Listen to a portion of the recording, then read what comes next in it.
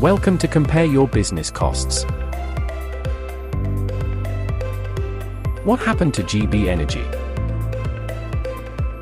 Launched in late 2014, GB Energy was part of the wave of new organisations that came onto the British energy sector scene over the last decade.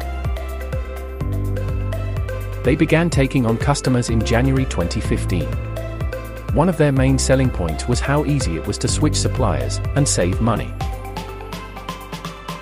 By not taking the marketing route that many of its competitors do, where large amounts of money are spent on TV, radio, and other advertising expenditure would be kept at a low rate.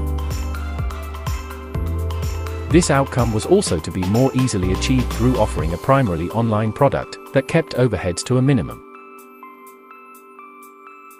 However, it only took 2 years for the company to collapse in the end. Of the cluster of companies that fell by the wayside in the UK's energy sector in the late 2010s, GB Energy was effectively the first of all of them.